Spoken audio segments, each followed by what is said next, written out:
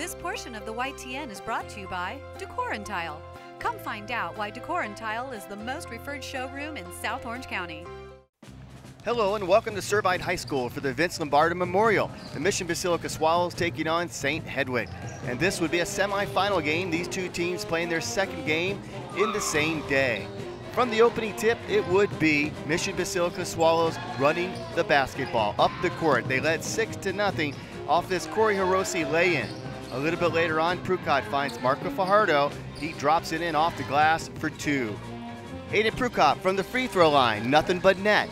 Tyler Houlihan underneath the hoop. A little bit later on, it would be a great block here by Aiden Prucott. Defense was key. Preston Higgins with the assist to Tyler Houlihan, nothing but net.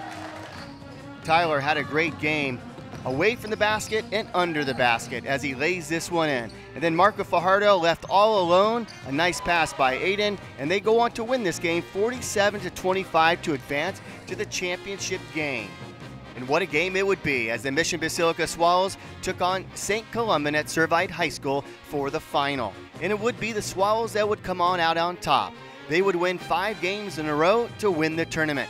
Here's a look back at some of the most memorable moments of the Mission Basilica Swallows winning the Vince Lombardo Memorial Basketball Classic.